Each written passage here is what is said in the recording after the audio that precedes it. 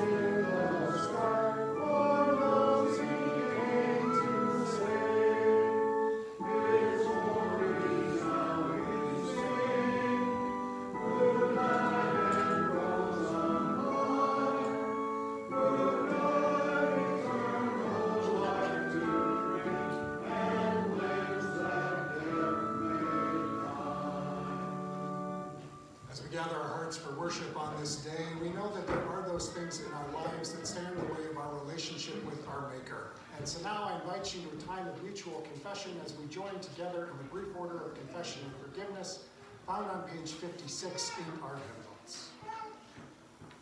We gather together today in the name of the Father, and the Son, and the Holy Spirit.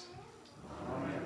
Almighty God, to whom all hearts are open, all desires known, and from whom no secrets are hid, cleanse the thoughts of our hearts by the inspiration of your Holy Spirit, that we may perfectly love you and worthily magnify your holy name, through Jesus Christ our Lord. Amen. If we say that we have no sin, we deceive ourselves, and the truth is not in us. But if we confess our sins, God, who is faithful and just, will forgive our sins and cleanse us from all unrighteousness. Let's take a moment now for personal reflection.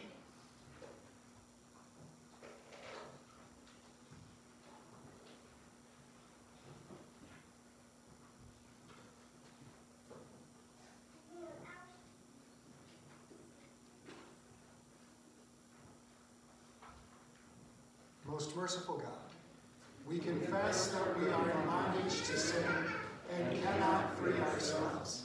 We have sinned against you in thought, word, and deed, by what we have done and by what we have left undone. We have not loved you with our whole heart. We have not loved our neighbors as ourselves. For the sake of your Son, Jesus Christ, have mercy on us.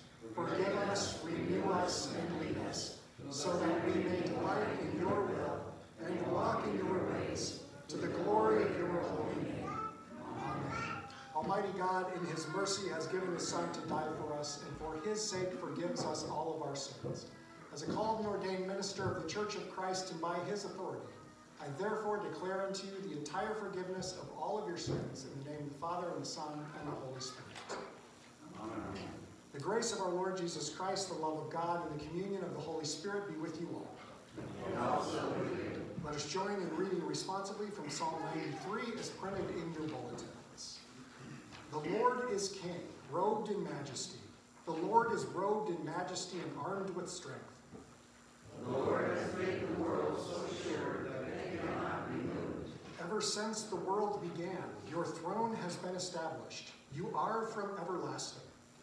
The waters have lifted up, O Lord. The waters have lifted up their voice. The waters have lifted up their pounding waves. Mightier than the sound of many waters, mightier than the breakers of the sea. Mightier is the Lord who dwells on high. Your testimonies are very sure. And holiness and goodness shall us, O Lord, forever and forevermore. Let us pray. Almighty and ever-living God, you anointed your beloved Son to be priest and sovereign forever.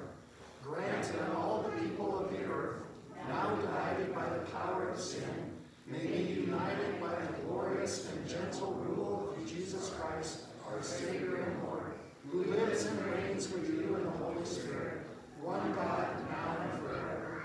Amen. God has made us his people through our baptism into Christ. Living together in trust and hope, we confess our faith. I believe in God, the Father Almighty, creator of heaven and earth. I believe in Jesus Christ, his only Son, our Lord. He was conceived by the power of the Holy Spirit and born of the Virgin Mary. He suffered under Pontius Pilate, was crucified, died, and was buried. He descended into hell. On the third day he rose again. He ascended into heaven and is seated at the right hand of the Father. He will come again to judge the living and the dead. I believe in the Holy Spirit, the Holy Catholic Church, the communion of saints, the forgiveness of sins, the resurrection of the body, and the life everlasting. Amen. You may be seated.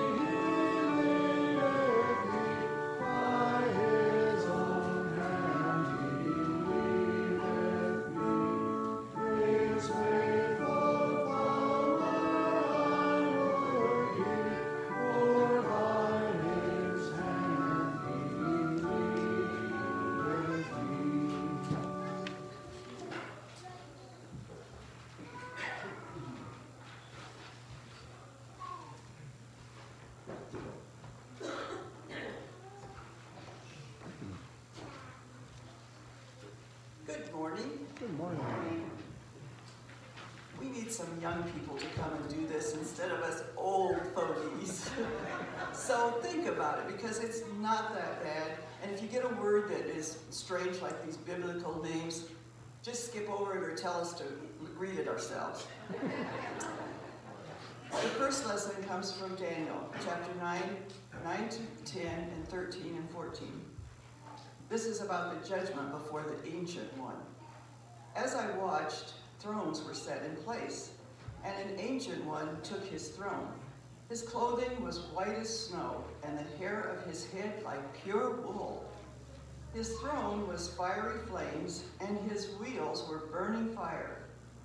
A stream of fire issued and flowed out from his presence.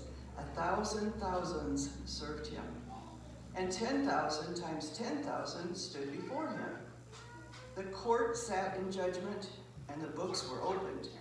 As I watched in the night vision, I saw one like a human being coming with the clouds of heaven. And he came to the Ancient One and was presented before him. To him was given dominion and glory and kingship, that all peoples, nations, and languages should serve him. His dominion is an everlasting dominion that shall not pass away, and his kingship is one that shall never be destroyed.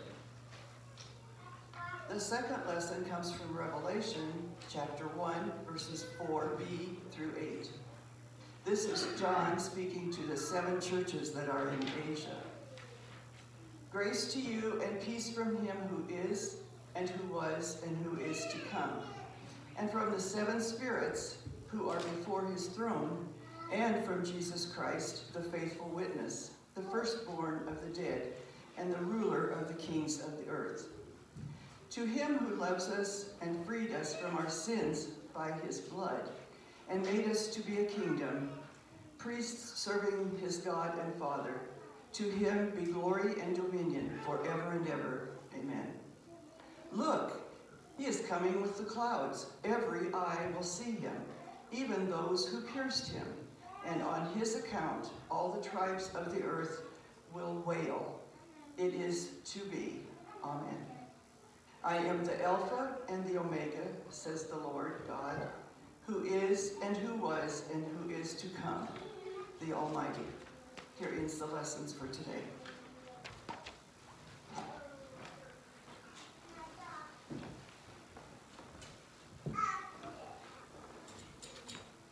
Judy's right on those names. Sometimes there's some strange ones in there.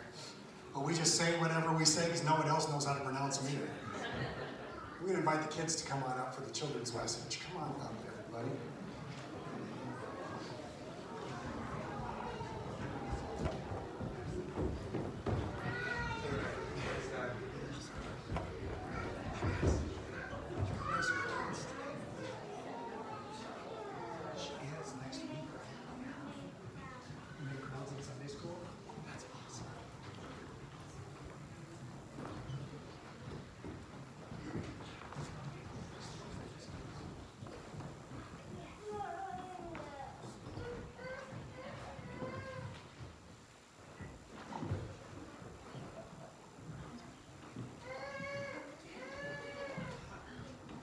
We got a few that aren't quite sure back there. That's okay. That's okay. How's everybody today? Are you guys doing good? Yeah? Okay. Now some of you guys are pretty small and you probably don't know your ABCs yet, and that's okay. But some of you do. What is the first letter of the alphabet? A. Awesome. Good job. What's the last letter of the alphabet? Z. Yes, that is right. Now, here's a question. It's an important one. What language do we all speak? English. Okay, and in English, the first letter is A, and the last letter is Z, right? That's what we were just talking about. Okay, now, do any of you speak Greek? No, you don't. Greek's a different language, right? But that's okay, it's just a different one that we don't understand. But do you think they also have an alphabet in Greek? They do. And do you know what might be the first letter of the Greek alphabet? No? I'll give you a hint. It's kind of like A for us, but it's called alpha. Can you say that? Alpha. Yeah, it's like alphabet, isn't it? Yeah. You're actually spot on. Right? We got a scholar up here. That's pretty great. Okay, now the last letter of the Greek alphabet, do you think it sounds like Z? No, it doesn't. It's a different one, although they have a letter that sounds like that too. It's omega. Can you say that one? Omega. So, omega. Yeah, that sounds pretty cool, right? Omega. Yeah. So we have alpha, which is the first one. And we have omega, which is the last one, right? So that's the start and the end. Is there a baby? Where's a baby? Oh, you're a baby. Oh. But, so the reason I'm bringing that up, so in what Judy just read for us, there's a part where Jesus talks about being the alpha, which is the first one, right? And the omega, which is the last one. And what Jesus is saying there or what God is saying there is reminding us that at the beginning, God is there, and at the ending, God is there. And God's also with us the whole way through, too. And that's pretty cool, right? So no matter what letter we're talking about, or no matter what language we might be thinking about, or what alphabet we're thinking about, we can remember that at the beginning, God is there, and all the way through, God is still here, and that at the end, God is still there too. And that God loves us all the time, no matter when it is. And that's pretty cool, right? Right? Yes, I thought so too. Okay, let's say a prayer. Dear God, we thank you that you are always with us, and that you have promised to be with us from the beginning all the way to the end, and all the time in between. Help us remember you are always there. In Jesus' name we pray. Amen. Okay, thanks for coming up, everybody.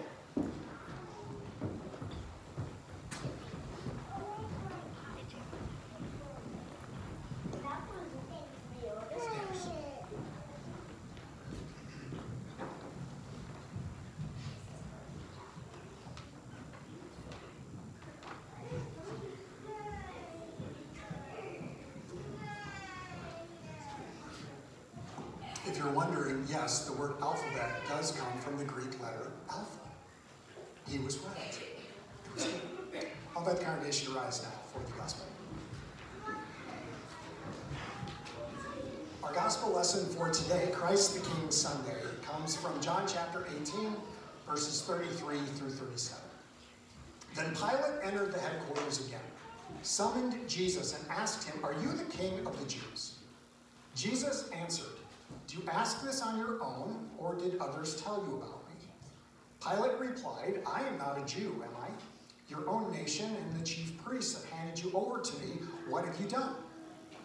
Jesus answered, "My kingdom is not from this world. If my kingdom were from this world, my followers would be fighting to keep me from being handed over.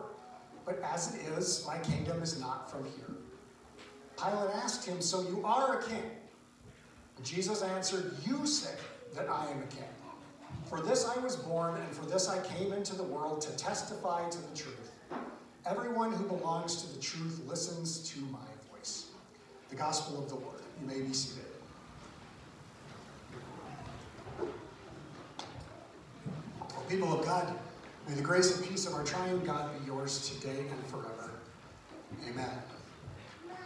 Over the course of the last few weeks, in some behind-the-scenes kind of administrative stuff here for the congregation, I've been working on a constitutional amendment. Ooh. Does that sound exciting? No. Does it sound like a lot of legalese that's really kind of boring? Yes. Here's what a few people who are on the committee can attest to, though. I enjoyed this work far more than I had any right to. And the only reason for that is because there's kind of a linear, progression of thought that goes into writing these resolutions. Now, when you see it, it'll be in the newsletter here in December. When you see it, you'll understand why.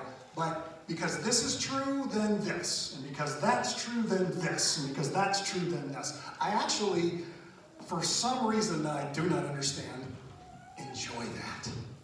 There's probably something wrong with me. The only thing I can compare this to, for my own history, goes back to when I was a high school sophomore and I was taking geometry. Now, how many of you remember geometry? How many of you loved geometry? I see a couple of hands. Good for you people. My favorite thing to do in geometry was writing proofs. Again, I'm a nerd. I know I am. But I loved it. And it's that same linear progression of thought. Because this is true, that means this is true. Because this is true, that means this is true.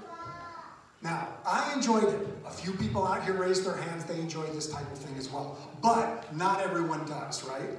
I know for some people, it just doesn't compute. It's not fun. It doesn't really make a lot of sense. And that's okay. I have things in my life that I don't get either. Mechanics, for instance. I can maybe change my oil, and that's about the extent of it. You ask me what a carburetor is, I'm going to scratch my head and stare at you blankly. But there are those things in our lives that just don't make sense.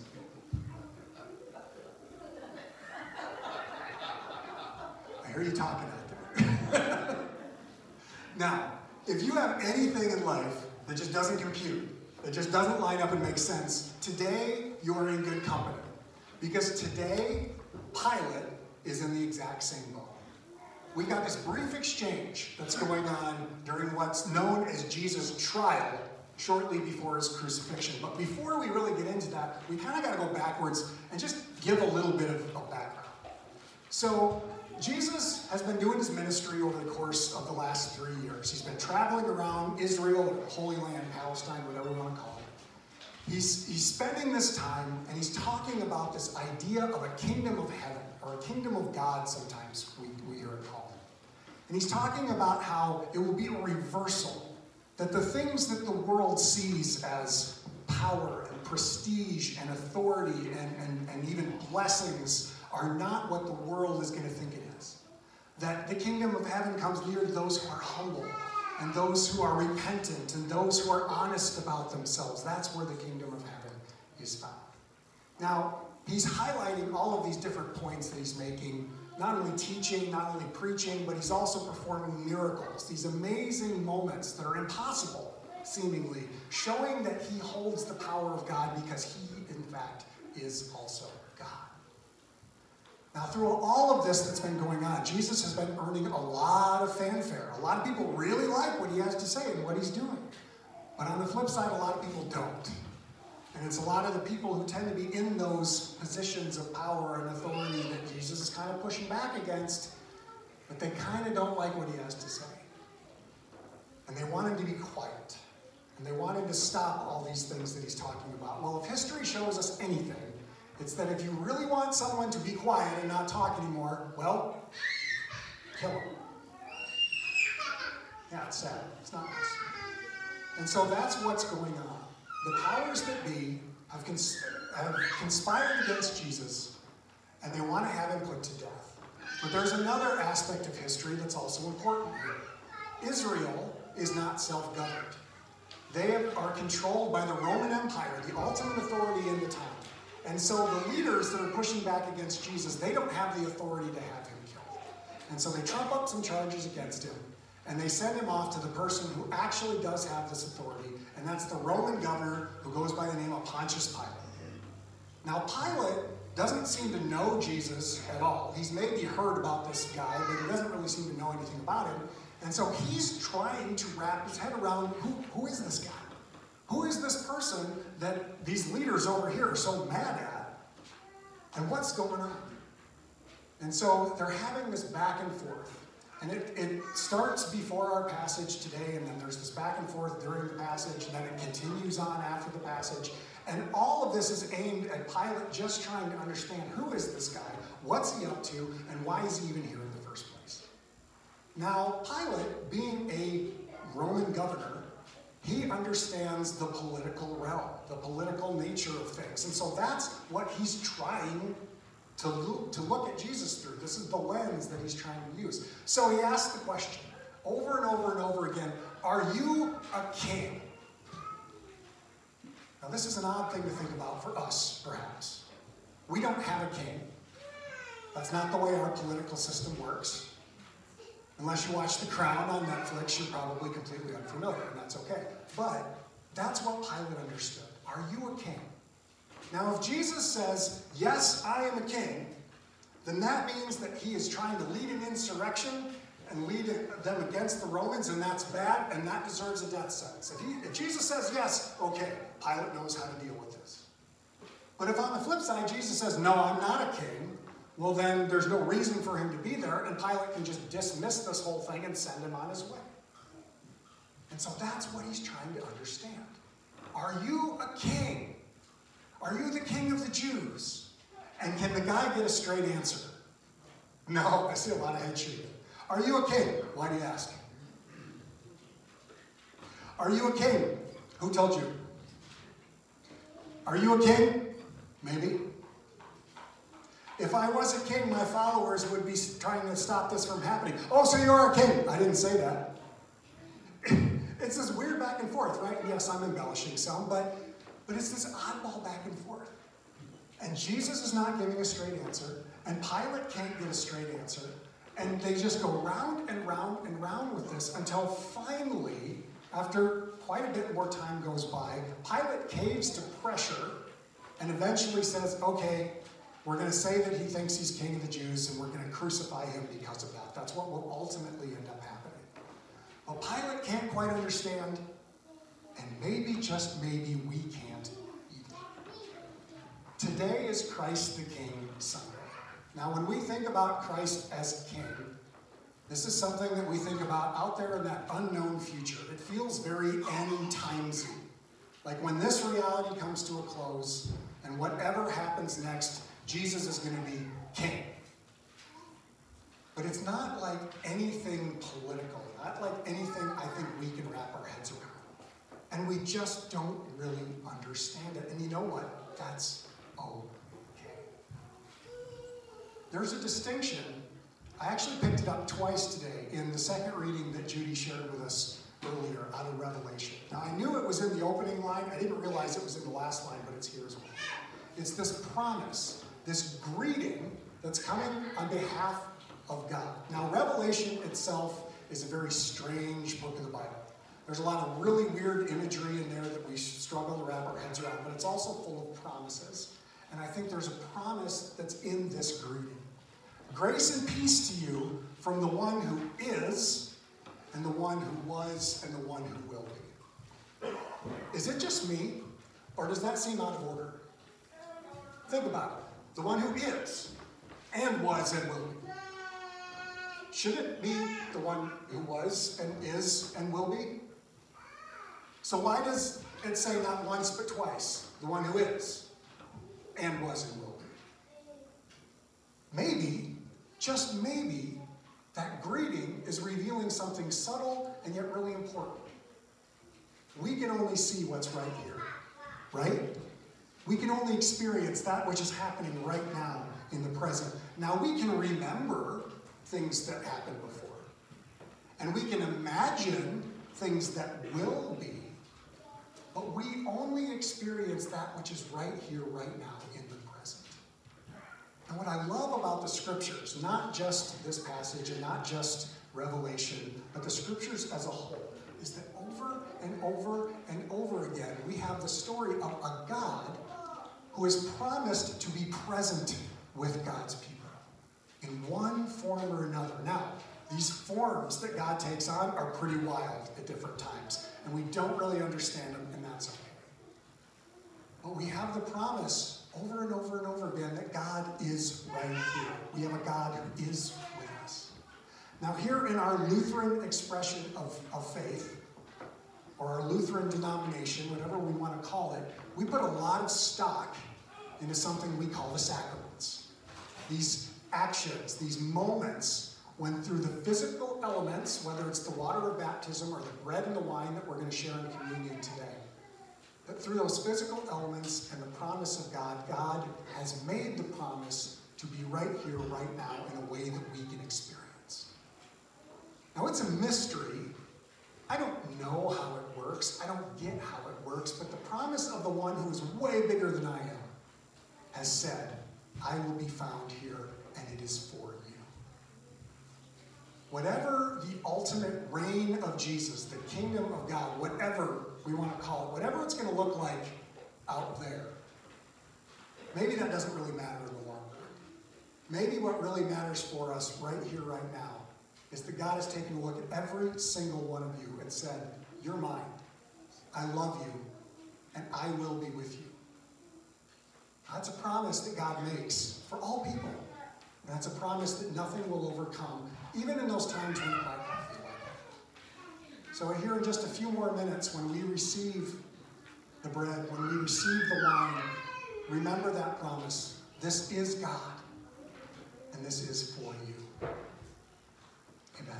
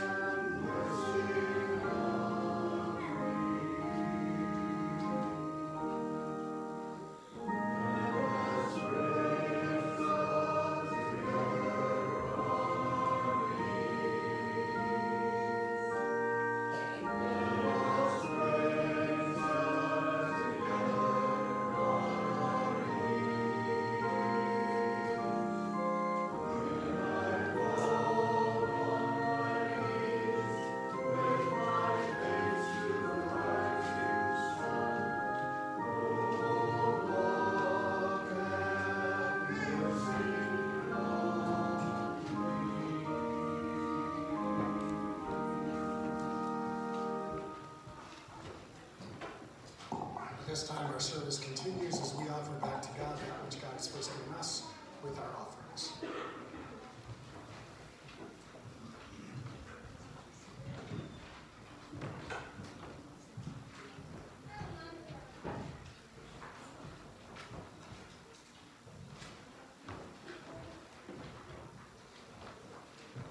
A few announcements to share while we're collecting our offering. A reminder, Operations Committee will be meeting this Tuesday evening at 6 p.m., so that will be happening.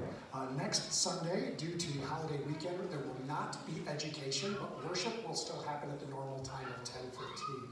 And we are also going to be celebrating Holy Baptism for several members of the family who are sitting right down there, and it's going to be awesome. So, happy times next Sunday. You aren't going to want to miss out on it. Any items for the December newsletter, those can be into the office yet this week, so Tanya can put that together. That would be great. Also, just a reminder of our upcoming December schedule. We've got some special opportunities. On the 12th, the core leaders will present their Christmas program. And on the 19th, the Sunday school will present their Christmas program. And then on the 24th, of course, we'll have Christmas Eve. We'll have our 2 times of 5 and 10 p.m. for our candlelight service. So just note that those are coming up next month, but are not far off. And because Christmas is coming up, we actually, you'll notice, there's no Christmas tree up here yet. But later on today, at approximately 12:30, there will be.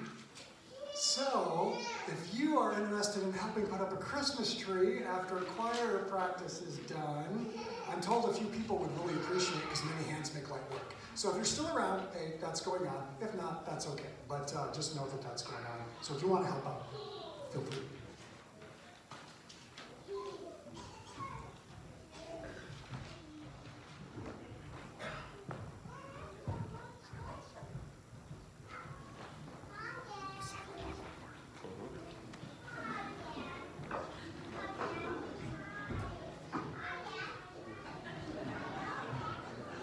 Guys.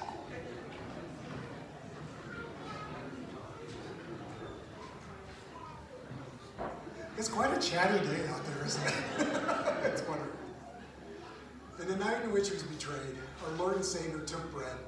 He broke it and he gave it to his disciples, saying, "Take and eat. This is my body. It is broken for you. Do this for the remembrance of me." Again, after supper, he took the cup, and when he had given thanks, he gave it to his disciples, saying, "Take and drink. This cup is the new covenant in my blood that is shed for you and for all people for the forgiveness of sins. Do this for the remembrance of me." Let us join now in the Lord's Prayer. Our Father, who art in heaven, hallowed be thy name. Thy kingdom come, thy will be done, on earth as it is in heaven. Give us this day our daily bread, and forgive us our trespasses, as we forgive those who trespass against us. And lead us not into temptation, but deliver us from evil. For thine is the kingdom, and the power, and the glory, forever and ever. Amen. The congregation may be seated. The table is prepared, and all are welcome to join in the Lord's Supper.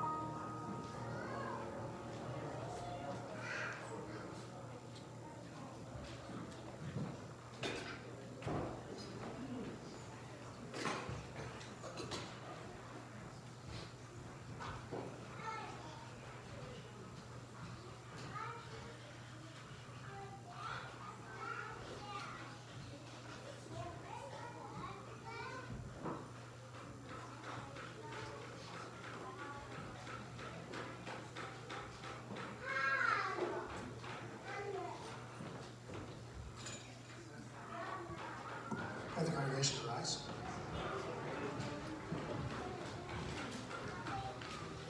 And now may the body and blood of our risen Lord and Savior strengthen you and keep you in his grace. Amen. A thought was shared to me during communion. The carburetor was a really bad example. And as soon as it came out of my mouth, the thought ran through my head. That was a really stupid example. But you got my point, right? Okay, cool. I invite the congregation to join now in the prayers of the church.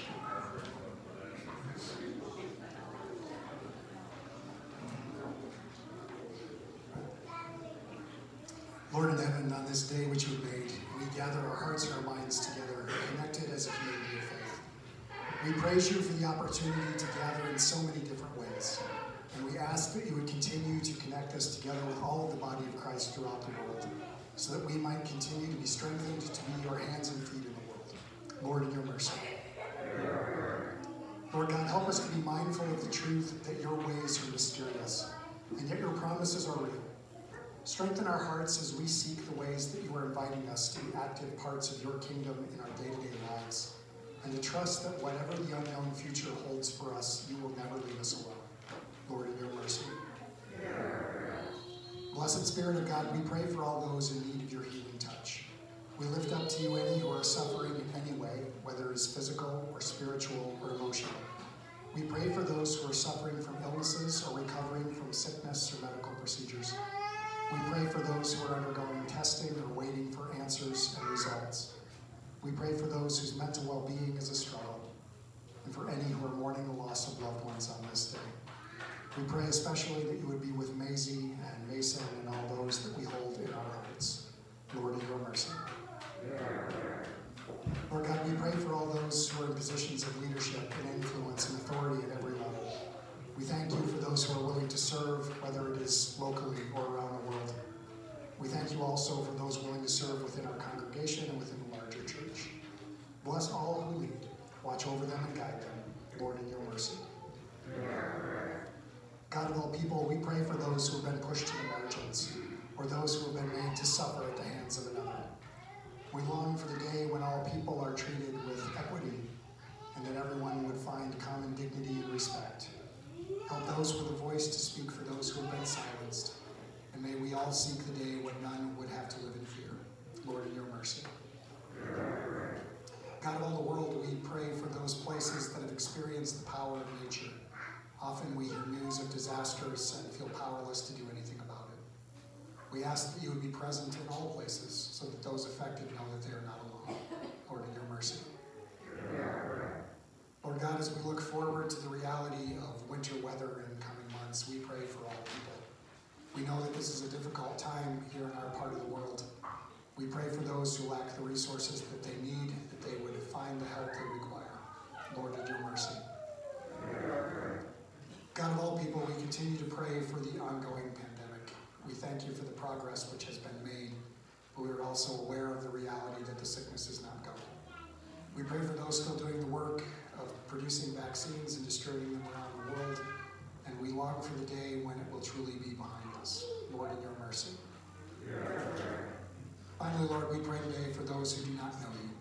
May the gospel of Christ continue to spread throughout the world so that one day all may come to faith. And to your hands, O Lord, we commend all for whom we pray, trusting in your mercy through Jesus Christ, our Savior and Lord. O people of God, may the Lord bless you and keep you. The Lord make his face shine upon you and be gracious unto you. The Lord look upon you with favor and give you peace in the name of the Father, and the Son, and the Holy Spirit.